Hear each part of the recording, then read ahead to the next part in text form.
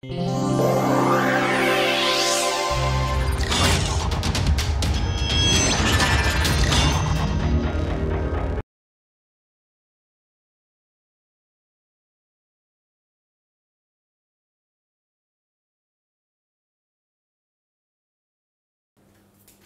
good morning. Yesterday we started looking at fundamentals of how natural convective heat transfer occurs, and also we derived the governing equations and the non-dimensional form of the governing equations. We find that the more important term coming in the buoyancy force is the non-dimensional group, which is Grashof by Re square. So, this is important non-dimensional parameter which is governing basically the strength of natural convection with respect to the forced convection. So, the Reynolds number that we defined, you should remember when we non-dimensionalize that governing equations was such that we used Re is equal to Ur into L by nu. So, in this case the reference velocity Ur from the order of magnitude analysis, we have also expressed this as, do you remember what it is, G beta T wall minus T infinity into L, correct. So, essentially the velocity here what we are referring to is nothing but a velocity scale arising out of the buoyancy force. Okay. Now, there could also be a case where you can have a bulk motion along with the natural convection, you can also have a bulk motion. In that case you have to modify the definition of Reynolds number to the conventional definition where we define it based on the free stream velocity. Okay. So, however, still the same non-dimensional combination will be there, only that the Reynolds number in that case will be defined based on the bulk velocity. So, this is an important non-dimensional number, therefore, governing the strength of the natural convection to the forced convection. So, this is the ratio of your buoyancy force to the inertial force. Now, so you can have, considering therefore two scenarios where you can have the forced convection acting vertically upward or going downward. Okay. So, we call this case where the buoyancy and the direction of the bulk motion are in acting together. So, this is called buoyancy aided natural convection, or buoyancy aided you can say forced convection. Okay. So, these are two different scenarios in mixed convection. Okay. So, one is a buoyancy aided convection, the other is a buoyancy opposed convection where the buoyancy is in this case is trying to act upward because the wall temperature is greater than the free stream temperature. However, the bulk motion is acting downward. So, in fact, depending on the strength of the forced convection, the boundary layer growth could be either way. So, if your forced convection dominant, then the boundary layer will actually start growing from top to bottom in this case. Okay. So, this is decided by the ratio of Grashof number to Re square. So, if this strength is around 1, then both of them will be equally dominant.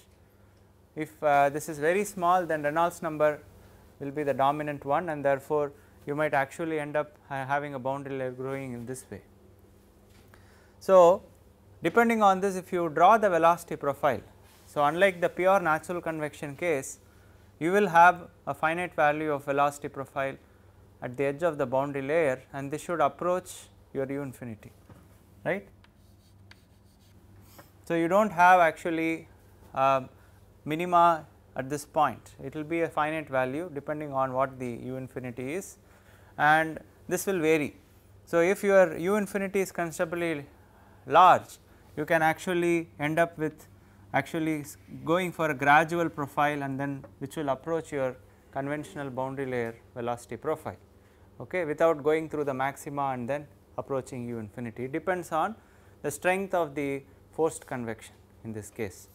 Nevertheless, now you can use the same set of governing equations that we derived yesterday and we can find the solution for the mixed convection case also.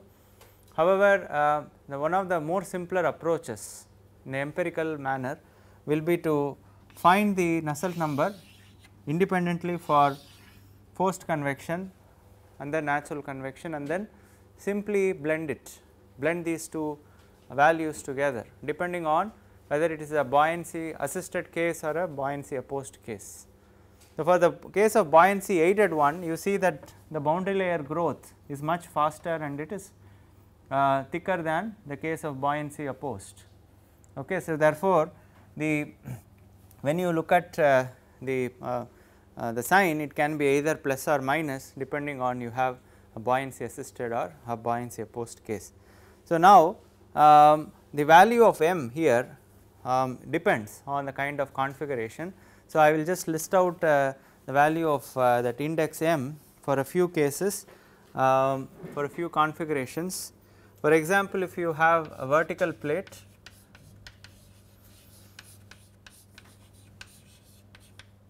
and you have an so this index m will be something like 3.5.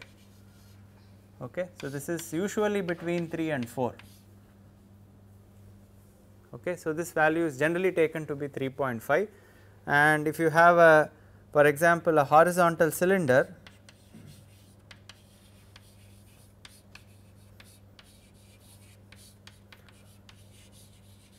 also, this value, if depending on the condition, boundary condition, if it is a constant wall temperature, this is again taken to be 3.5. The same horizontal cylinder with constant wall flux is taken to be 4, and similarly for a sphere also with a uniform surface temperature, this value is taken to be 3.5. Okay. So, depending on the configurations, you can use values of m appropriately and blend the values from the independent results. So, usually it is between 3 and 4. Okay. So, now what we will do is that so I just also will give a representation of how the Nusselt numbers might probably look in the buoyancy assisted case. So, when we plot Nusselt number as a function of Re for a fixed value of Grashof number. So, that is I maintain say the Grashof number to be something like 10 power 5 and vary only the Reynolds number. Okay. So, I can go anyway from therefore, natural convection regime all the way to forced convection regime depending on the value of Reynolds number that I vary. Okay. So, for very low values of Reynolds number, so then what happens? This will be in the natural convection regime. So, typically you end up with value for natural convection. Now, this will be your natural convection value. So, you see what happens at low Reynolds numbers, since it is dominated by buoyancy, irrespective of what the Reynolds number is, the Grashof number is also a constant. So, the Nusselt number will remain a constant, it will be governed by the value of Grashof number that you use. Now, when you again go to very high value of Reynolds numbers, so then the buoyancy will be insignificant compared to the inertial force, and therefore, Nusselt number will be purely dictated by the forced convection. In forced convection case, Nusselt number is directly proportional to Reynolds number, and therefore, it progressively increases in the case of forced convection. So, if you plot forced convection case, you will have something like this. So, this is your forced convection case. So, therefore, the combined convection will have to transition from the natural to the force like this. So, this will be a combined or mixed convection. So, this is the assisted case. So, initially when you talk about low Reynolds number, so you have only natural convection which is governing the value of Nusselt number. Very high Reynolds number, it is only the forced convection which is governing it, and in between where the ratio of Gr by Re square is of the order of 1. So, you have both of them, both the forced convection as well as the natural convection. So, your Nusselt number values will be transitioning smoothly from the natural to the forced convection. Is that okay? So, this is a kind of more realistic case. In many applications you can actually have both the forced and natural convection to be equally significant, and we cannot therefore neglect the effect of mixed convection in those cases. So, now what we will do is first we will take up the pure natural convection case where we do not have any bulk motion, and try to look at some solutions to the fluid flow and heat transfer problem.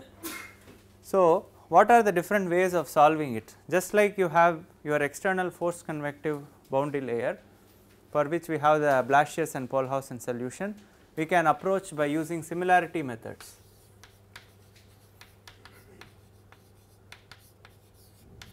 So, similarity solutions are the exact solutions that we are going to do, and once again these can be done for either a constant wall temperature boundary condition or a constant heat flux boundary condition.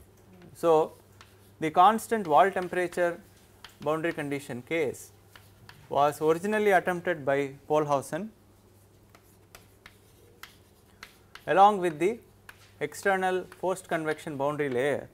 He also started looking at the case of natural convection, and he derived the similarity equation for this case also, but this was later on solved for wide range of Prandtl numbers by another person called Ostrach. Okay. Originally during Polhausen's time there were the numerical methods were very few.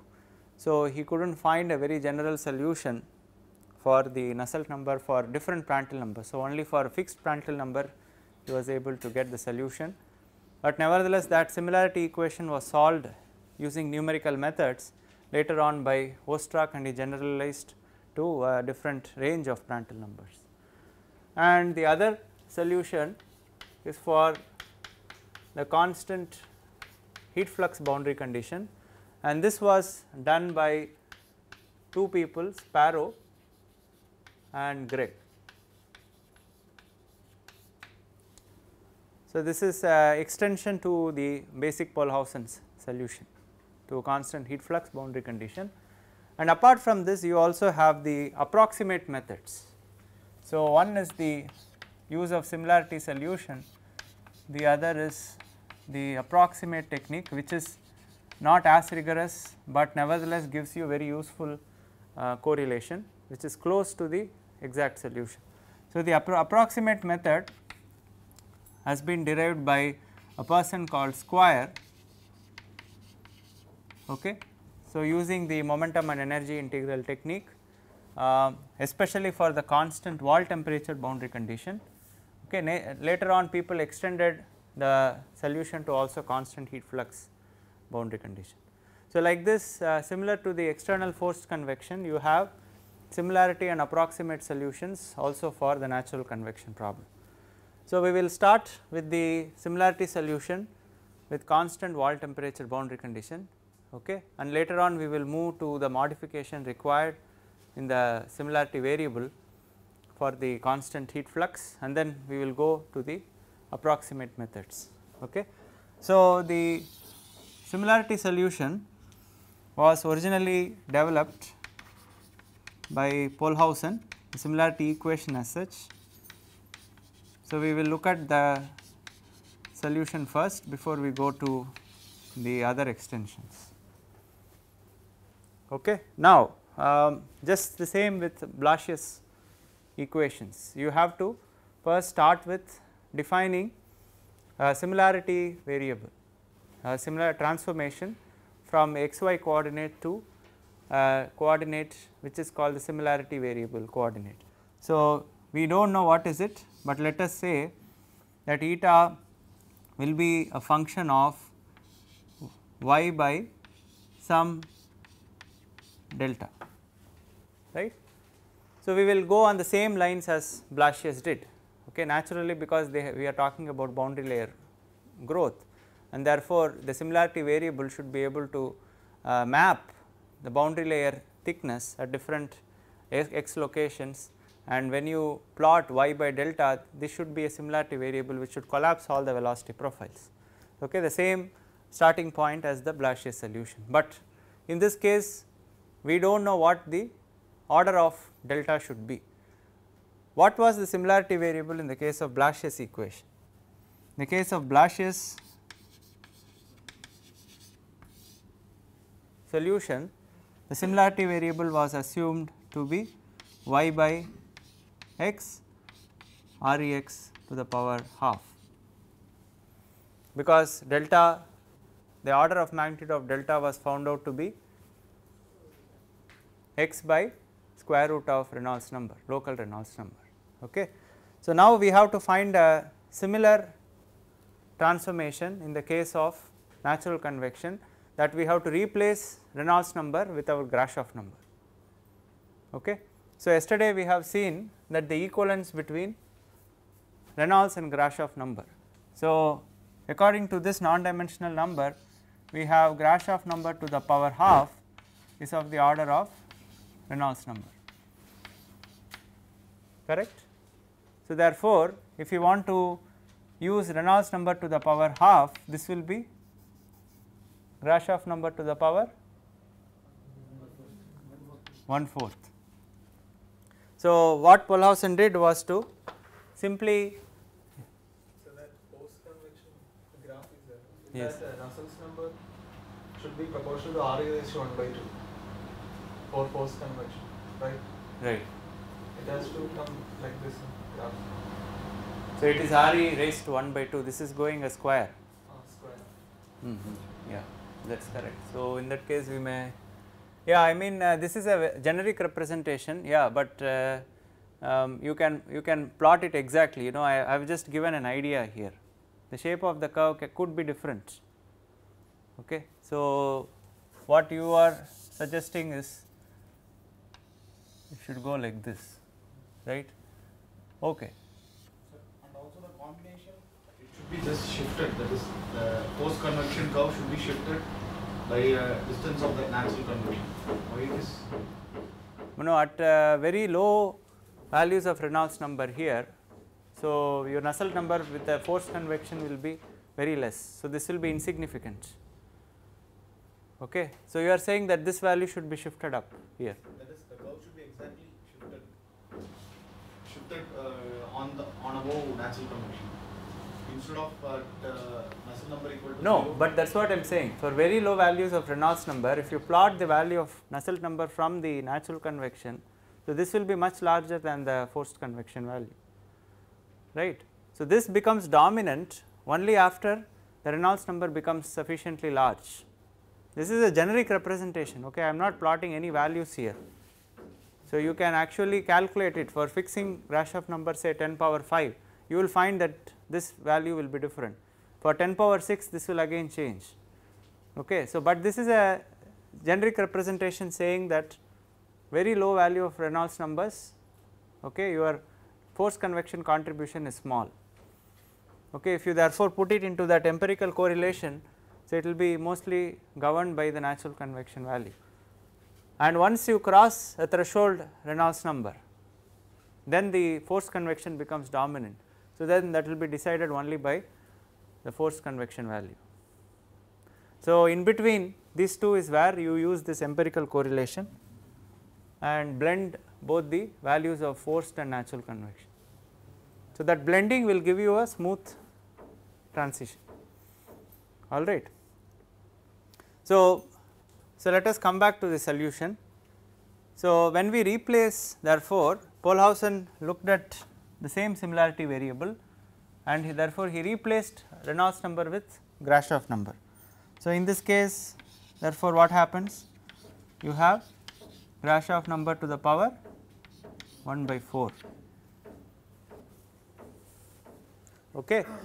So, this is of the order. So, what he did, you can also use this, find a similarity equation, solve it. So, it will not change the solution, but nevertheless to be precise he used Grashof number to the by 4 the whole raised to the power 1 by 4 is anyway a constant. This should not affect the final solution for say skin friction coefficient or Nusselt number, because everything will get adjusted in the end.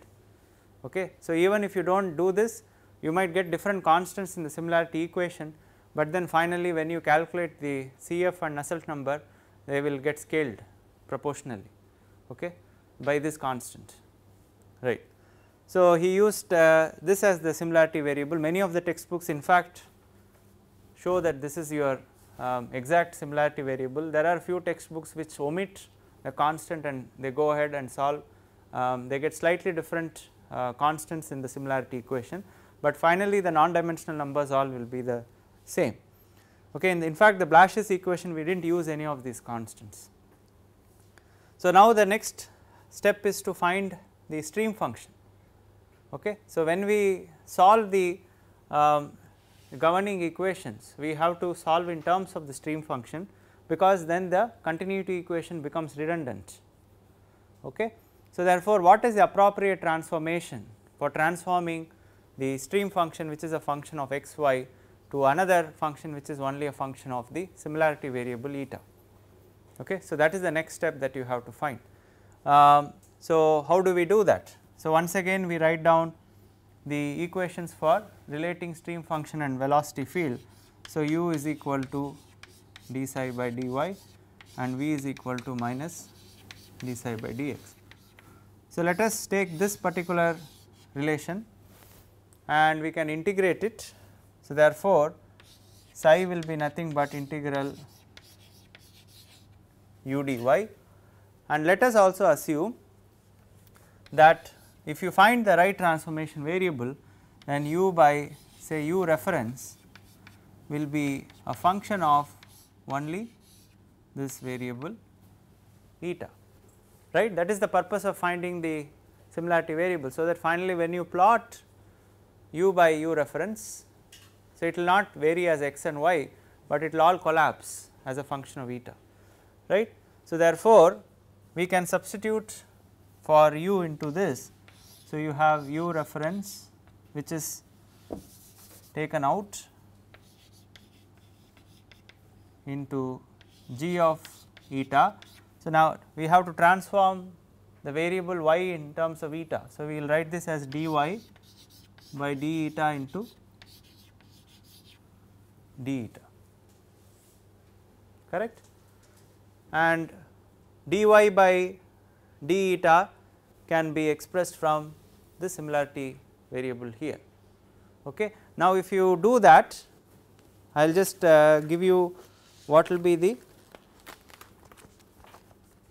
expression for psi. Please check that it comes out to be u reference times x by Grashof number to the power 1 by 4 into 4 raised to the power 1 by 4 into this integral g of eta d eta will be nothing but another function of eta, which will say f of eta, and this dy by d eta is nothing but x by x into 4 raised to the power 1 by 4 by Grashof number to the power 1 by 4, okay, and integral g of eta d eta is nothing but another function f of eta. So, therefore, this is your transformation from of the flow field from xy coordinate to an eta coordinate. This is your transformation from xy coordinate to eta coordinate through the similarity variable. So, this is your similarity variable and this is the corresponding transformation of the flow field. So, now that you have u reference, we also know that u reference can be related to g beta delta t. Okay. So, in fact, Polhausen gave, he also introduced the constant 4 into this. It does not matter if you do not introduce any of the constants here or here also, finally it will not matter, all these are scaled up or down accordingly. So, the final non dimensional numbers will not change, but let us do it exactly the same way he did it. So, if you substitute for u reference here and therefore combine the terms, you get 4 into Grashof by 4 power 1 by 4 into nu times f of eta. Okay. So, what we are doing is we are writing g beta into T wall minus T infinity in terms of Grashof number. Okay. Since we know the definition of Grashof number as g beta into T wall minus T infinity. So, this is a local Grashof number, we will define it with the local coordinate. So, I am just substituting for g beta into T wall minus T infinity as Grashof number into nu square by x cube into this, and already I have a Grashof number. So, I just combine the terms and finally, I will get this as my relation between psi and f. Okay. So, therefore, I find the transformation. Now, we can go ahead, proceed, start calculating u, then v du by dx, du by dy, all the derivatives, and then we can finally plug them into the governing equation. So, if this were the right similarity variable, so we should be able to transform this PDE into a similarity equation which is only a function of eta. So, that shows that we have whatever we have assumed for eta is correct. So, if you have some terms in x or y, that means we have still not found the right similarity variable. So, let us do that. The next step is therefore to find u, which is d psi by dy, and how do you find this? Now, psi is a function of y and we have to convert this in terms of eta. That means, we can write this as d psi by d eta into d eta by dy. Okay.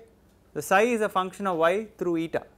So, now we will write d psi by d eta into, so similarity variable is a function of eta. So, this is a partial derivative d eta by dy. So, using the chain rule of differentiation. Okay. So, same way we can also calculate the v velocity. How do we calculate v velocity? Now, v velocity is nothing but minus d psi by dx. Now, if you look at this, psi is directly a function of x, correct, through Grashof number, and also function of x through eta. So, therefore, in this case we can write this as d psi by dx, this is your normal derivative with respect to x, plus it is a function of x through eta. So, therefore, this is d psi by d eta into partial derivative of eta with respect to x. So, this is exactly the same way we did the Blasius solution. So, can you calculate and tell me what the velocities u and v are?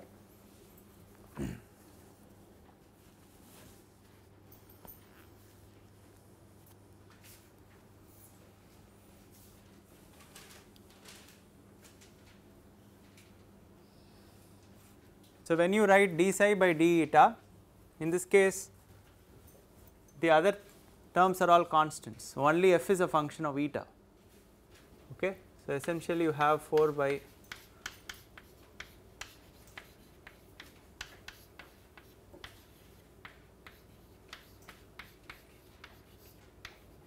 into d eta by dy, which is nothing but 1 by 4 into 1 by x into Grashof number raised to the power 1 by 4. Okay. So, this gives my u to be 2 into Grashof number raised to power 1 by 2 into nu by x into df by d eta.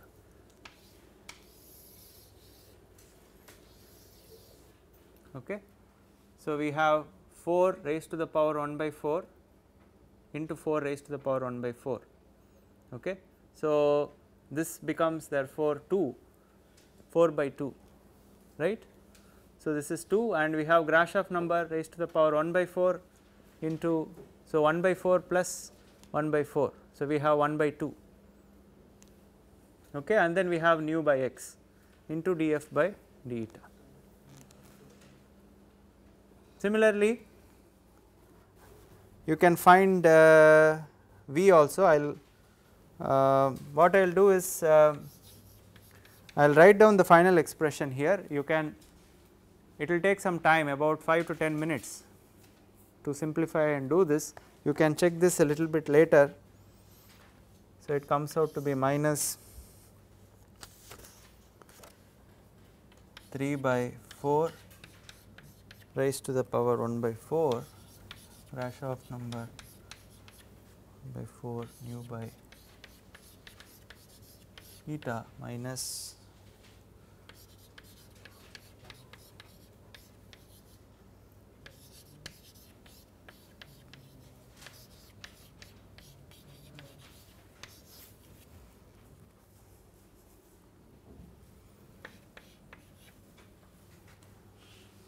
okay. So, all you have to do is find d psi by dx, treating other things as constant and differentiating with respect to x. Then the second term you have df by d eta into d eta by dx. Okay. So, put together you have function of Grashof number x, nu and y. Okay. So, now using knowing therefore u and v, we can calculate the derivatives. Okay. So, we will see how the derivatives are calculated. So, therefore, the first step is du by dx. Okay. Now, how do you calculate du by dx? Now, you should tell me. So, again u is a function of x directly and also through eta. Okay. So, we can write this as therefore du by dx plus du by d eta into d eta by dx, right. Okay. So, du by dx, so you have to differentiate by keeping the other terms constant only as a function of x, only with respect to x you should differentiate du by dx, the other is du by d eta. So, in that case the other terms are all constant. So, you have only d by d eta of df by d eta. So, you will have a d square f by d eta square term into d eta by dx, right. So, if you again substitute for d eta by dx and so on, so this should come out to be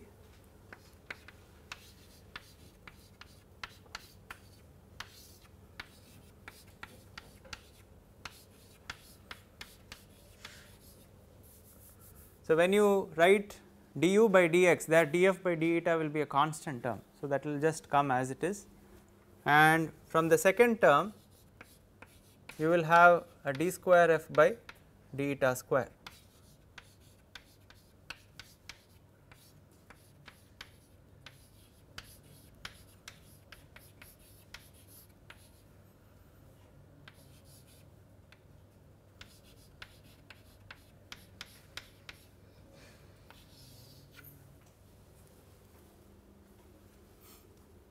Okay.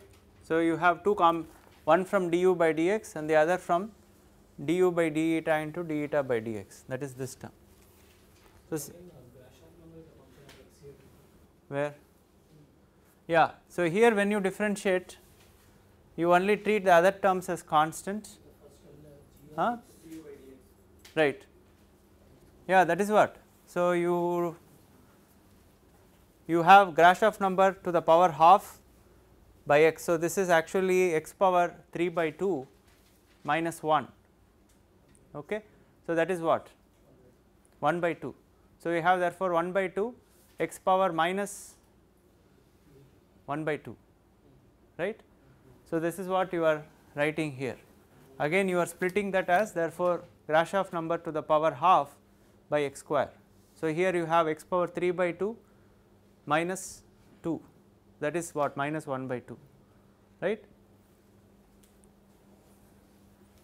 Okay. So, we are finally putting wherever possible in terms of Grashof number again. You do not want to carry that g beta delta t together. So, you are rewriting them in terms of Grashof number again, right. So, the next step is to calculate the gradient with respect to y.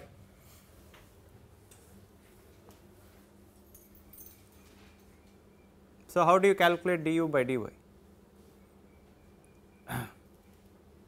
So, u is a function of y only through eta. You look at the expression for u, right. We do not have any other term of y sticking there. So, therefore, we can write this as du by d eta into d eta by dy. So, now you should be able to tell me in terms of Grashof number what this is. This is much simpler term.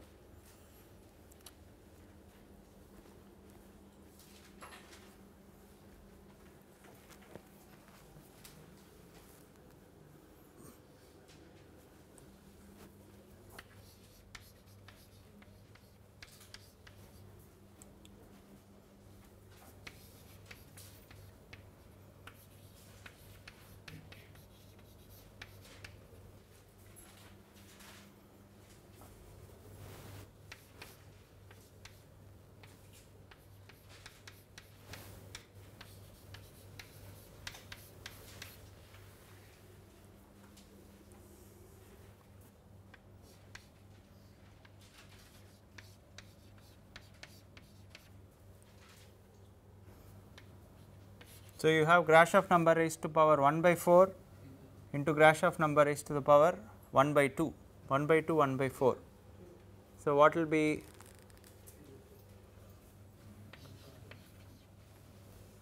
you should have 3 by 4,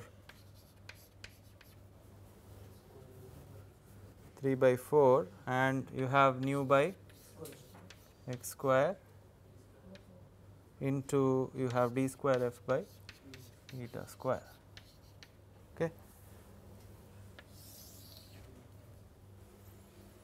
So, we can also find out the second derivative of velocity with respect to y. So, d square u by dy square. So, this is again the same way you can write this as what? You have du by dy, you already have du by dy. So, this will be a function of y only through eta. So, you can write this as d by d eta into du by dy into d eta by dy. Okay. So, that comes out to be Grashof number into nu by x cube into d cube f by d eta cube.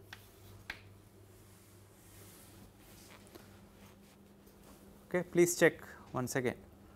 So, we have all this is constant, you have to differentiate with respect to eta, d cube f by d eta cube into d eta by dy. So, d eta by dy will again give gr x power 1 by 4 by x into 4 raised to the power 1 by 4.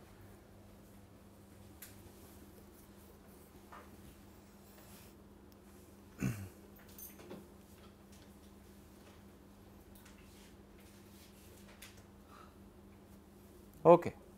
So, now that we have all the terms, what I ask you to do is please substitute into the x momentum equation Okay. So, our momentum equation for this case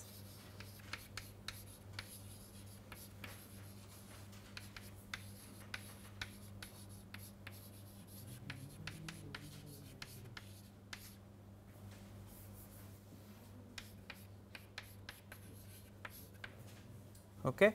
So, we can write the last term in terms of theta. We can now define for the constant wall temperature case T minus T infinity by T wall minus T infinity as theta, and therefore, we can write this as G beta into T wall minus T infinity into theta. Okay. So, you can go ahead and plug for u du by dx v du by dy d square u by dy square and g beta into T wall minus T infinity, you can write this in terms of Grashof number again, right. So, what this will be in terms of Grashof number? So, your Grashof number once again G beta T wall minus T infinity into x cube by nu square. So, this will be simply Grashof number x by x cube into nu square theta.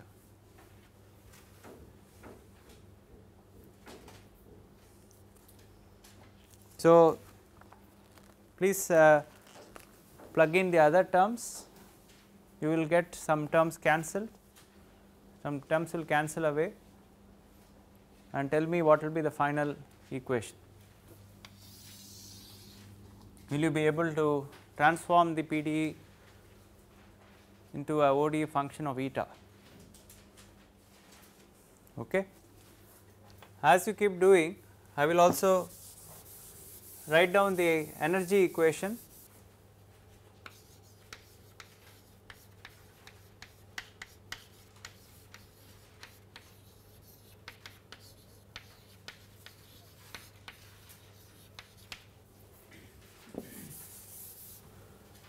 So, the energy equation can also we can use the differentiation by parts here. So, you can write this as, you can assume now theta to be only a function of eta. Now, let us use the variable theta of eta here. Okay. So, when you plot this non-dimensional temperature also as a function of the similarity variable, they should all collapse, same way like your u by u reference. Okay. In that case, then theta will be only a function of eta. So, we can split this as d theta by d eta into d eta by dx and so on.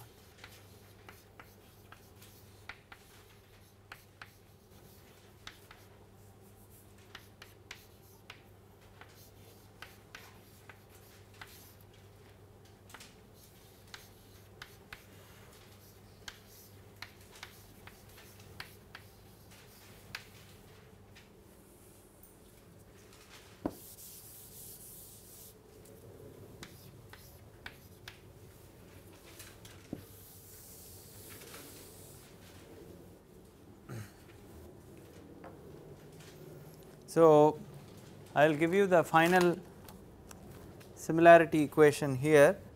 This comes out to be d cube f by d eta cube plus 3 times f into d square f by d eta square minus twice df by d eta whole square plus theta equal to 0.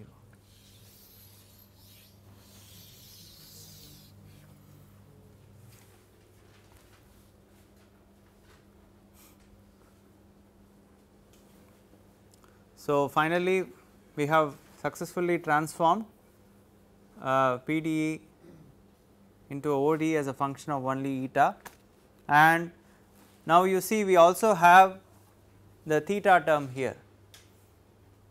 So, please note that finally, when we are solving this equation by shooting method, we have to make sure we solve both the momentum and the energy equations simultaneously. Okay. So, this is where the coupling comes from. So, you can compare this to the Blasius equation. So, there we had d cube f by d eta cube plus we had f by 2 into d square f by d eta square, the other terms were not there. So, compared to that we have now additional terms. Okay. So, to complete it, now we can also transform the energy equation as a function of only eta by substituting for u v d eta by dx, d eta by dy and so on. Okay. So, I will again give you the final similarity equation for energy, d square theta by d eta square plus